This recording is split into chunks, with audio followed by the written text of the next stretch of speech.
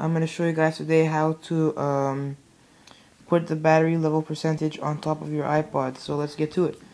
So what you're going to want to do is go into your settings. After you go into your settings, what you're going to want to do is go down to SBsettings. You'll have to download something called SBsettings. It is free at the Cydia store, so go get that, SBsettings. Alright, it's actually not in the settings. I made a mistake. It's gonna come with an app when you get it. So SBsettings right here. Alright, you could actually put that on your settings if you want. I'm gonna go here. You're gonna go down here to where is this? System options.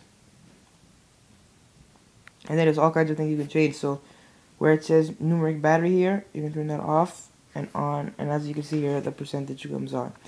So yep, that's it guys. So remember, you have to be jailbroken, you need to have SBsettings, and you're ready to go. Hope this helped you. Like, comment, and subscribe if it did. Peace.